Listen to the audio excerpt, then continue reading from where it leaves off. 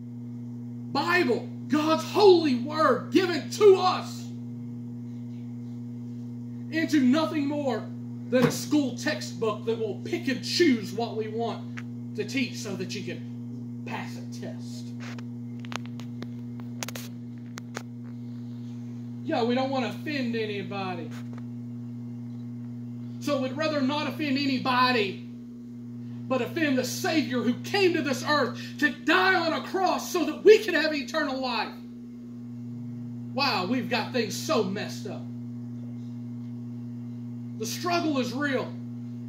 Yes. The church needs to get back to its goal of changing lives by preaching the truth of God's Word. And we as believers need to realize that our only hope is Christ in us, Amen. Our hope of glory. Amen. That's where we get our strength from. It's the only thing that we know. Because Christ is in us. As we'll see next week, we can become alive in Christ. We're no longer dead people walking. We see that no one can disqualify us if we're alive in Christ and He's dwelling in us. And we can put on a new self. And then we can have the household and a family that God has created us to have. But it's only when we have Christ in us, our hope of glory. What is this glory? Obviously it's heaven, but it's more than that. Remember what is going on in the throne room of heaven. Jesus is being worshipped 24/7, 7 days a week, 365 and a fourth days a year. That throws in leap year for you.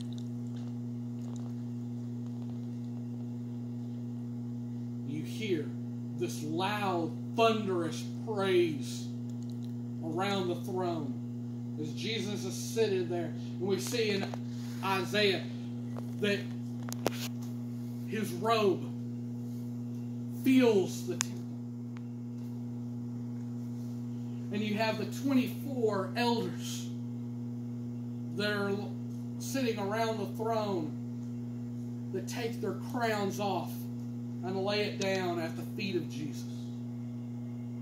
You have the angels and the created beings that have eyes all around and look like all different types of animals. And they are shouting out praises, echoing each other. Holy, holy, holy is the Lamb who was slain.